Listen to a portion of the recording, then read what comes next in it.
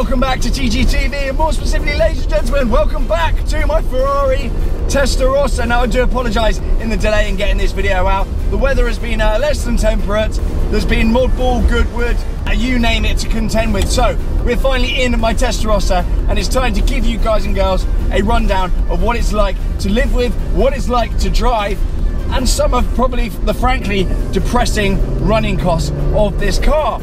So then, this video was brought to you by Car Vertical. If you're looking to buy a used car particularly, it is worth you getting involved with Car Vertical and getting a report on that car. Car Vertical will search through a huge database of insurance and all the rest of it to make sure there's no mileage discrepancies, X damage, outstanding finance, recalls, and loads of different hidden nasties. Car Vertical will be able to find that for you, and it will alert you before you buy the car whether or not what you're buying is what it seems. So big shout out to Car Vertical. I will leave the link below to go and get your report and a discount code as well. It's particularly important when you're buying old cars like this. They've been around the block a few times, and it's very, very easy for dealers to hide things. With Car Vertical, there really is no more hiding. Now then, let's crack on and get stuck into this video. I didn't want to rush it out doing a lap of YouTube Square. I wanted to take this car out on some twisties and some country roads and really give you guys and girls a flavour of what it's actually like to live with, frankly, an icon like the Ferrari Testarossa. I've had this car now for about 8 weeks, and I must admit, I've driven it about 6 times, which is appalling from me, but I'm so busy trying to afford the bloody thing that I haven't had time to take it out, and the weather's been absolutely appalling as well, and I'm trying not to take her out in the rain, because being an 80s Ferrari, rain does not go well with it. And I've had enough of rust for the time being, so we're gonna try and dodge rust for now. Anyway, down to second gear. We're gonna park up. Now, throughout this video, you're going to see some review shots of this car. These kind of really cool, kind of fisheye lens 360 rear view shots of this car. That is actually shot on an Insta360 camera. Loads of you have been asking me on my Instagram when I did a reel of this car, what do you shoot it on? It's on an Insta360, so you're gonna see some shots from there whilst we're hooning along, and you're gonna hear it as well. That is all with the inbuilt mic. So camera tech nerdery underway. Let's park up then and let's chat all things Testarossa. So here she is then. I bang on about it all the time, so you probably know the spec by now, but if you've missed the collection video of this car where I bored on about the spec, it is a UK right-hand drive monospecchio monodado wheel Testarossa. So it is thought there's only around 40 of these in the UK originally, and God knows how many of those are now left in this particular configuration, arguably the collectible configuration, which we're going to bore on about in a second. Obviously it's Rosso over Crema, and being Classic A certified, it is largely unmodified and untouched, save for potentially the grille badge there, which I'm told may have been an option from new, may have been an aftermarket option from Ferrari. We don't know at this point. And also on the front there, the same. We've got a little chromed stallion on the front there as well. Again, we don't know whether or not that was offered to Testarossa owners by Ferrari down the line, whether or not it's an aftermarket thing completely, or whether or not you could actually option it on the car from new. We don't know at this point. However, the rest of the car has been Classic A certified, meaning every single crevice, cranny, nook, and bolt and part and everything in there, basically it's been photographed in a huge file of facts declaring by Ferrari that it is all original. Very, very cool. It's iconic, it's artwork on wheels, and it's something that I just had to have at some point in my collection. I grew up wanting one of these so much, and I thought if I don't do it now, I'm going to lose these things forever. So let's jump in anyway. You don't want me strolling around the car pontificating. You want me in there driving and giving it some beans. So let's jump in and go for a little drive.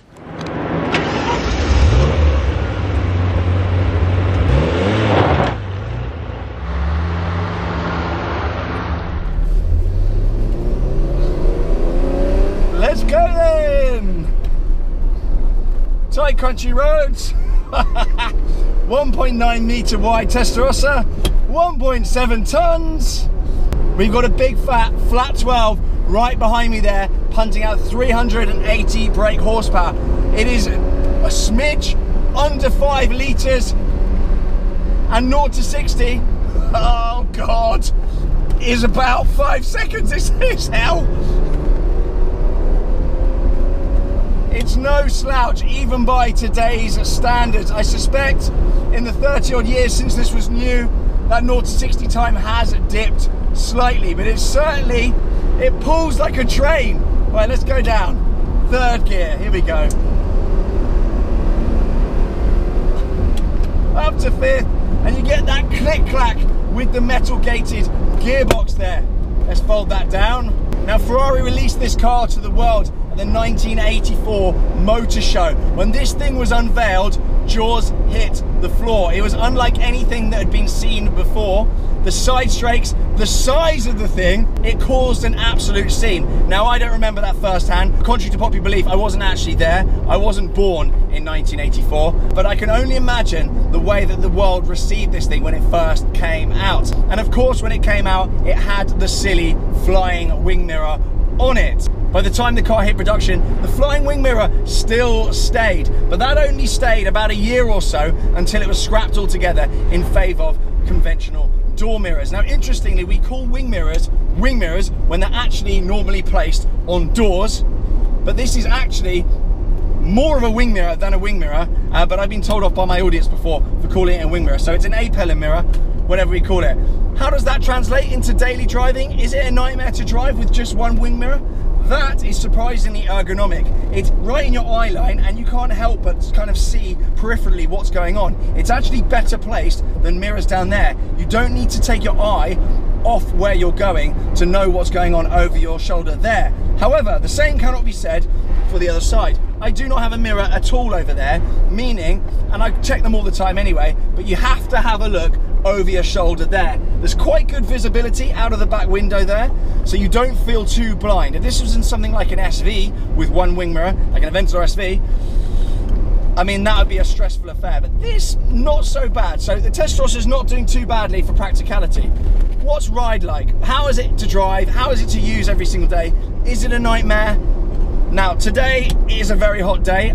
I'm sweating, but the aircon does work brilliantly. I've turned it down for the purposes of this video, because you're probably going to find it difficult to hear me as it is. But the aircon actually works really well in here, so livability-wise, in that respect, it's actually fine. The width, as I touched on before, it looks like a very, very wide car, but only 1.9 something meters. It's about the same width as a Pista. It's narrower than my SLS.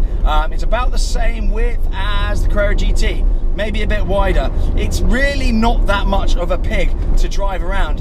And smoothness-wise, it's not bad at all. You come off the gas and you let it roll, the engine doesn't do much braking for you. This was designed by Ferrari to be a tourer. It wasn't designed to be an up and atom kind of twisty B-road smasher. This was designed to be kind of a cruiser, something you go down to the south of France in. And I think they've done a really, really good job of that. Again, these seats, I mean, you'd have more lateral support on something from DFS, but really, do you need it? Or are you really going to be slamming this around a track? No, I don't know any Testarossa owners that track their cars. Will you be taking these to sort of hairpins and horrible twisties? Again, probably not, to tell you the truth. That's not what this car's for. As I said before, it's 1.7 tons. It's a heavy car. It's a big old boy. You've got a massive 5-litre flat 12 behind your head over there, powering the back wheels. It's not necessarily something you'd want to really smash around any twisties whatsoever. And you can feel it through the suspension. Not that you can feel anything now, because we're stuck in a little bit of slow-moving traffic. It's very definitely built for comfort, and they've done an amazing job with that. And I would dare say that this is a nicer, easier cruiser than my 911 Targa of the same age. This is actually more comfortable. This is very livable with. The box feels very tight, very precise. You can hear the click-clack between each gears. You just get that amazing Ferrari manual gearbox noise, which is just iconic. It is a 5-speed dogleg box, so don't forget that first gear is actually where second usually is, and reverse gear is where first usually is. If you get that wrong, you'll be building a new gearbox for yourself. Sound is just, it's really raw, it's really kind of gruff. It's not that high-pitched Formula 1 noise that the V12 and the F12 makes. It's a different tone, it's a different beast entirely, but it just pulls and pulls and pulls from low revs. Now we're approaching a town here.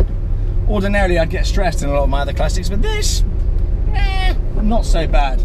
It gets a lot of respect as well, which makes your driving experience just that little bit easier. People let you out, people don't hate you. You get thumbs up, toots, you know, people taking pictures. It makes your driving experience a lot more pleasant versus something like the Hurricane, where you drive around and people absolutely hate you. They think a drug dealer's arrived. But in this, you're just kind of unanimously loved. It's not so noisy and shouty that people kind of scowl at you. It just makes a reassuring noise.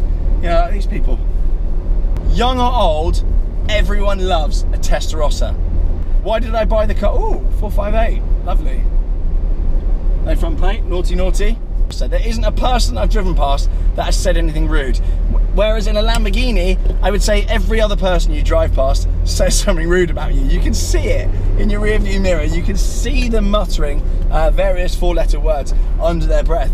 But with Testarossa, you don't get any of that. It's fantastic. Why did I buy the car? Why did I get one of these? Why this and not a 355? Why this and not any other 80s idol? Why not a 930 turbo? A, because I've got enough Porsches for now. And B, for me, this was the poster car. And C, this example that came up, I couldn't turn down. For me, buying a Testarossa, it has to be the one wing mirror, it has to be the knock-on wheels, it has to be red, Rosso, Testarossa, you know. Testarossa actually means redhead, and that's because the rocker covers on the engine were painted red, and that was actually after, I think, a 50s racing car, so nice little bit of heritage. It's Pininfarina designed, and as I say, it was just absolutely, when this car came up, no questions asked, I had to have this particular car. The history with it is absolutely incredible. As I bored on at the collection video, I'm going to go in here and turn around actually, at the collection video, it's got literally everything. Nobody's even farted near the car in its 30-year history without a piece of paper to prove it. It's completely bonkers. It's done 23,000 miles, which is actually a reassuring amount of miles for a car of this age. You don't really want something that's sat around, because if it has, you need to have proof that it's been started up, run up to temperature, and maintained really, really fastidiously. Cars that sit around, unless you're on it and you start them up and you've got someone looking after them, they don't like it. You end up with way more bills. So fully documented mileage, 23,000 miles. The mileage is down there. Yeah, 23,000 miles. I've done a bit in it already. And a history like you've never seen before. I bought it from Joe Macari as well, who are probably the name in classic Ferraris. There isn't anyone better at what they do. I mean, they've got a classic Ferrari service centre on site, all officially authorised by Ferrari. So the right example came up, and Franco there, he WhatsApped me, he's going, Tom, I know we've spoken about Testarossas before. Are you in? Do you want one? And I said, put that one aside for me. I'll have it. Money then. Money, money, money, because we all like talking about money and we all like thinking about money. So how much was it? I'm not inclined to reveal exactly what I paid, but I would say in the region, less than 150k, shall we say. Paid less than 150k for the car. Obviously, I financed it because I finance everything. I've got 11 cars. I can't cash buy all of them. Some of them are cash, very few, but I can't cash buy all of them. So this was financed through the lovely lot at Charles and Dean. They were the broker that found the best lender for this car. They finance all my cars. I find all my stuff through them, and they literally will find the best lender for that particular asset. So this particular car, they found an amazing lender, and I seem to recall it's about £1,000 a month or thereabouts, which doesn't seem so bad. Where's that going to leave me in sort of 2-3 years time when I get itchy feet and think, oh, do I still want a classic Ferrari? I think these things are horrendously undervalued at the moment, and I think they've even seen a slight nudge recently. Can't think why that was, but I think for this car today, you're looking at 160 already minimum, and I don't see why kind of an art grade iconic Ferrari in collectible numbers in this spec won't be 225, 250 within the next 2-3 years easily. I'm happy for this video to be brought up in 2 or 3 years time and referenced to see if I'm right or wrong, but I honestly think that's where these are going. The early Testarossas, such an icon in Ferrari's lineup, and one of their last 12-cylinder rear-engine cars. I know they did the TR and the 512M after this. Sorry. Having the Pininfarina badge on there just helps as well. So yeah, I really do think these things are good news, and it's just, as I say, it's art. You look at it and you think, I might drive it today, I might not. Either way, I'm over the moon. What are my plans with this car? Am I going to take it on a tour of the world? Am I going to take it to the Sahara Desert like Mr. Metcalf? No and no. I'm not going to do either of those things. I don't have the balls or the wallet to do things like that, or the technical know-how. I just don't have the bottle for it. I would hate to take it abroad. Generally, they're quite reliable, and I don't suspect anything will really go wrong in it. I mean, they're pretty bulletproof. I was at Historics Auctions this morning looking at another one with 110,000 kilometers on the clock. They don't go bang. They are relatively easily fixable. There are lots of specialists now that work on them. I've seen Bob Houghton touted around quite a few times as someone that works on these things. And because the engine is on a subframe, it comes out relatively easily. The only thing you need to watch out for on them is a cam belt change, which you need to do every few years or so, depending on how many miles you do on it and all the rest of it. That job is around 3K, I've been led to believe. Maybe it's a bit more, a bit less, depending on where you go. It's not as scary as it can be on some cars, having the engine out, because of that subframe that Ferrari put the engine on. So that's the only thing to really be wary of. An annual service, I think, at Ferrari is about £900 if they don't find any nasties. But on the whole, that's about it. Not that scary. It's not that scary at all. It's not like your F40 fuel tanks and whatnot that perish and you need a new one and they're tens of thousands and all that jazz.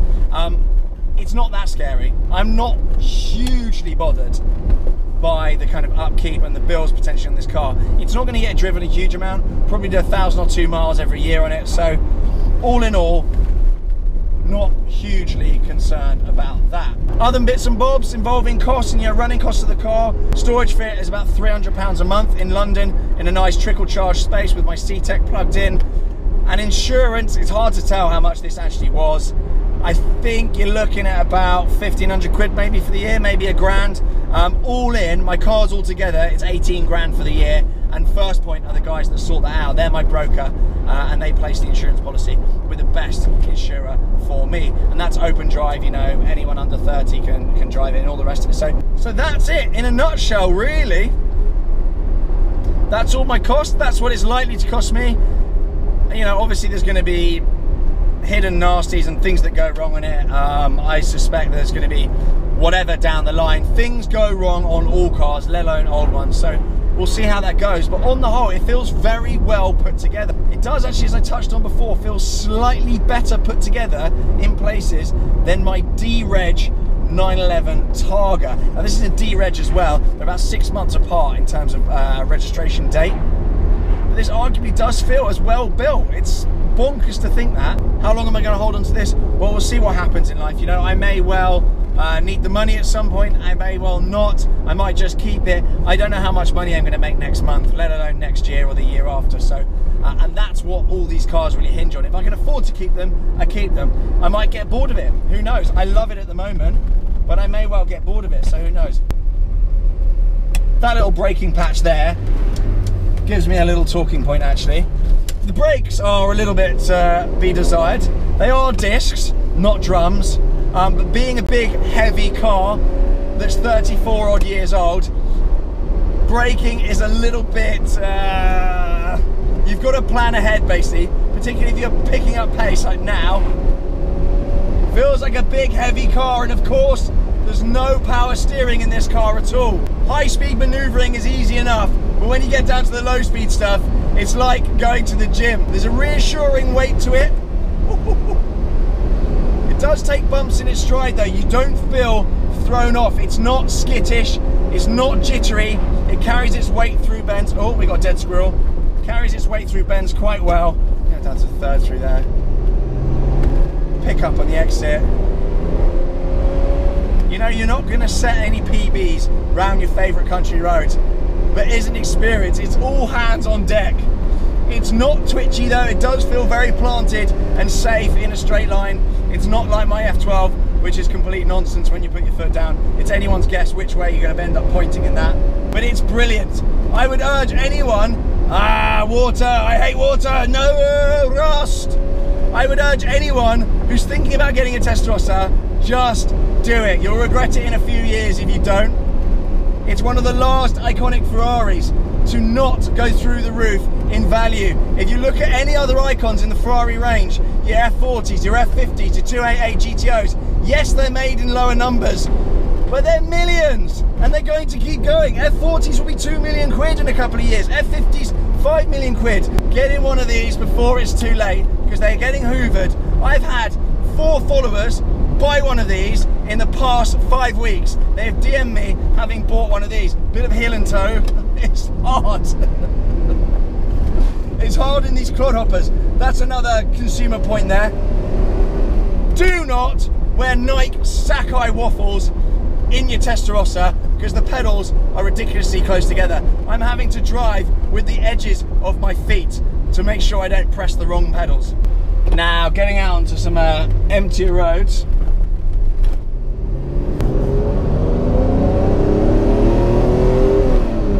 Can you cruise on the motorway in this car? We got someone.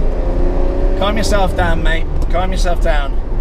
Can you cruise in one of these? What is cabin noise like? Could you actually take this down to the south of France? If you had a bucket full of cash, we're in 6th gear at 60 miles an hour.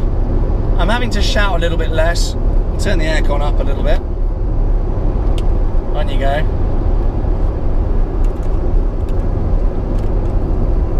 That is actually mental how well that aircon works. You can cruise. You can cruise in it quite happily. You've got loads of storage in the front. You've got storage there as well. That shelf with actually little tie straps that the F12 has obviously adopted on through via the 599. Stereo is completely appalling, as you'd expect. You've got this flap under here with the world's worst head unit under there. I'm going to take it to Sexton's London and get the hi-fi done on it, because the hi-fi is appalling, as you'd expect. I mean, modern Ferraris, the hi-fi is appalling unless you outrate it, let alone something from 35 years ago. So I'm going to get a Blaupunk B46, I think it's called. The head unit that looks like an 80s radio but isn't. Probably get a tiny subwoofer under one of the seats. I know that sounds chavvy, but trust me, it's not. Sexton's it an amazing way. And replace the speakers behind the standard grills. And basically get it all modern, but without it looking it at all and ruining the kind of the ethos of the car. I don't mind spoiling the originality, because I think the head unit in here potentially isn't the one from new. It looks like an 80s Pioneer one. I don't know what they're supposed to come with from new. I tried researching it but didn't do a very good job. So that is potentially the only mod I'm going to do to it. Am I going to put an exhaust on it? No, I'm going to leave it alone. It's a Classic A car. I'm going to leave it Classic A. I'm going to get it serviced every year at Joe Macari. I'm going to get everything done to it. I'm going to keep it happy. Drive it only in dry scenarios. Store it dry with a cover on it, on trickle charge, and I'm going to baby it. And if some of you don't like the fact I'm not going to thrash the wheels off it and donut it and do hill climbs and stuff in it, then buy your own and trash that. But for me, that's the way I enjoy my cars, and I want this ready to be enjoyed for years to come and also retain its value as well. Before I go then, because I just want to field some 355 chat, I got so many people saying, why didn't you buy a 355? I didn't have a 355 on my wall when I was a kid. I didn't watch 355s on Miami Vice. I didn't play with 355s on Outrun. It was the Testarossa. Testarossa is part of popular culture. Testarossa is the icon of the 80s. There is no mistaking a Testarossa. It's just a bucket list car. Will this car be beneficial for the channel? Will this car make me money?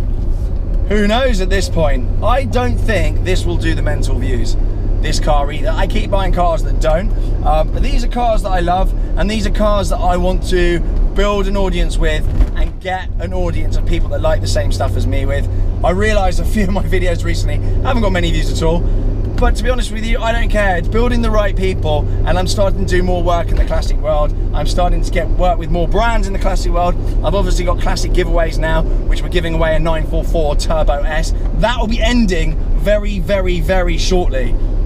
Probably within the coming day or two, by the time this video goes out. So you haven't already got your ticket for the Porsche 944 Turbo S Silver Rose Edition, make sure you get in the mix with that. The more you support that, the more likely we are to build up to things like Testarossas and absolute madness with classic giveaways. So that is all coming soon. And there is method to my madness. There is a reason why I'm buying cars like this and why I've ended up with a Testarossa. I couldn't be more in love, and I honestly thought before I bought this thing, I'm not going to test drive it because it's going to be a heap of junk. It's going to be awful. But boy oh boy, has it surpassed my expectations. It is so much better to drive than I thought it would be. It's absolutely brilliant. Anyway, on that note, thank you very much for watching. Do subscribe, blah, blah, blah. And before I go, make sure you hit the link below to Car Vertical, who will get you your report on the next car you buy to make sure you're not being stung. For now, see you later, guys. Bye.